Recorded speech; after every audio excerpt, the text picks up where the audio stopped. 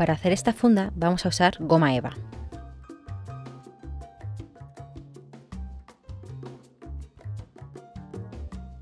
Primero marcamos el tamaño de nuestro libro electrónico o tablet. Recortaremos la funda más grande.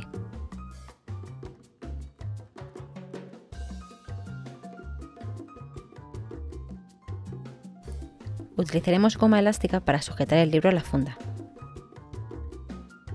Marcamos dónde las queremos colocar y con una tijera hacemos un pequeño corte por donde las meteremos.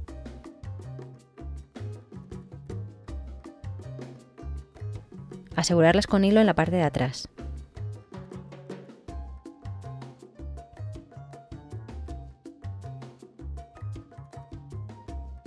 Comprobaremos que las gomas cumplen con su función.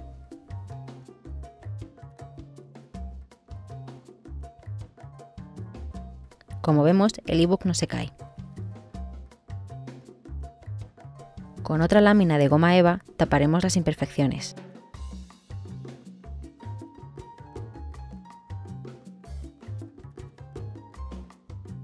Para unirlo usaremos hilo y lo coseremos alrededor.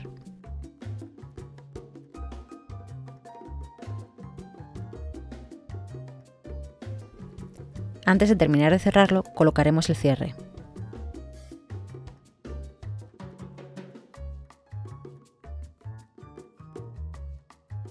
Con una perforadora pondremos unas anillas donde ataremos un botón grande.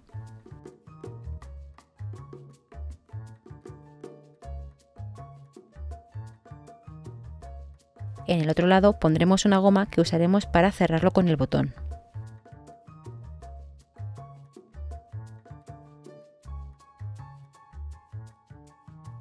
Terminamos de cerrar la funda.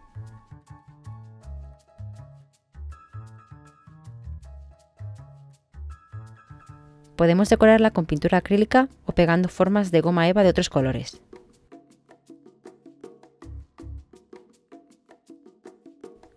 Ya tenemos nuestra funda personalizada.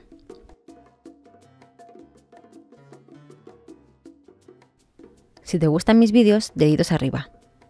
Gracias y hasta la próxima.